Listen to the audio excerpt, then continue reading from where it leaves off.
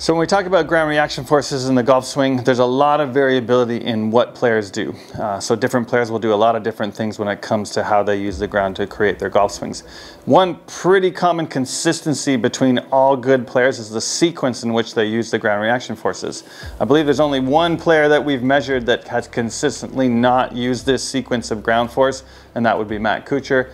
Still has had a pretty good career and can do that, but everybody else that we've measured, every other good golfer that we've measured, has used this sequence. And so what we've discovered is the sequence in which the ground reaction forces are used, or the ground reactions peak in the golf swing, is as we get to the top of the backswing, people produce their maximum horizontal force. And so that's the force where they're pushing away from the target and their pelvis is being driven towards the target. So that is the one that peaks first. And then as that horizontal force starts to come down, then they get into their rotational force, or their torque. So the second force in the kinetic sequence is torque. And the third force in the kinetic sequence as they start to rotate is going to be vertical. And so 99.9% of good golfers create a kinetic sequence of horizontal torque, then vertical force, and it's pretty easy to make a golf swing looking motion using that sequence. So the first sequence, or the first force in the kinetic sequence as we get to the top, is that horizontal force. And people who are very dominant in horizontal forces, we term it to be more of a glider, so they get that horizontal movement of their pelvis through the golf swing.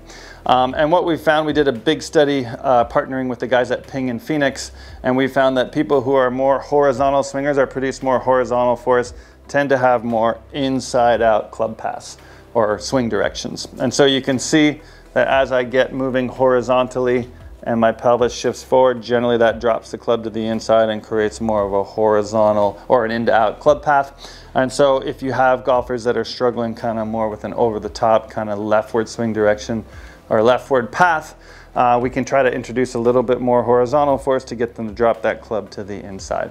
Also, if you have golfers, better golfers that are struggling with a very inside out club path and a lot of hooks, generally they have very high horizontal forces, and turning down that horizontal force to decrease that swing direction or path out to the right could be very important. And so generally high horizontal forces are correlated with more in to out club paths. So obviously turning down the horizontal force could make the club go a little less to the right, and turning up the horizontal force could make the club go a little more to the right. So the second force in the kinetic sequence is our torque force. And in a lot of work we did with Ping several years ago and the guys in Phoenix, we discovered that there's a high correlation between golfers who are dominant in producing torque and a leftward or a more out to in path or swing direction. And so you can see as I would get more rotational and I learned to push my left foot towards the golf ball and produce that reaction force that turns me through it, you can see that if my arms come through with that, there's more tendency for them to be moving to the left or out to in. And so if you have a golfer who really struggles with an in to out swing direction or swing or path, hitting some blocks and hooks, teaching them to create more torque and get that lower body clearing or rotating better through impact gives them a little more space for their hands so they don't have to fly out to the right, and the hands and the club can kind of turn the corner a little bit better and create a more leftward swing direction. So generally they're kind of a trade-off, horizontal force and torque. As I get more horizontal, I go more out to the right or into out. As I get more torque, I go more out to in or to the left. And playing with those two things or dialing those things for each player can be pretty important. So the last force in the kinetic sequence is our vertical force, and this is a force that I think we've been learning a lot about recently with the more use of ground reaction force plates in golf instruction. A lot of golfers on the PGA Tour now, you'll see their feet almost leave the ground, and on the LPGA Tour before they hit the ball, and that is effective use of vertical forces. We do find though that your feet do not have to leave the ground for you to use a lot of vertical force. There's a lot of players where the foot stays on the ground, but there's still a significant amount of vertical force happening there. One thing we find is the vertical force is very correlated to angle of attack. And so if I don't have a whole lot of vertical force, I'm going to get a more downward angle of attack. That's generally why we see lower or vertical forces with iron swings than we do with drivers.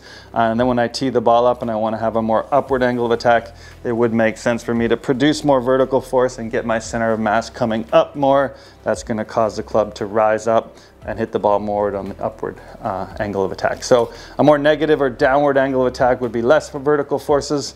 And so if you have somebody who has a very downward angle of attack, maybe catching a lot of balls fat, to shallow them out and get that angle of attack a little shallower, we could use more vertical forces.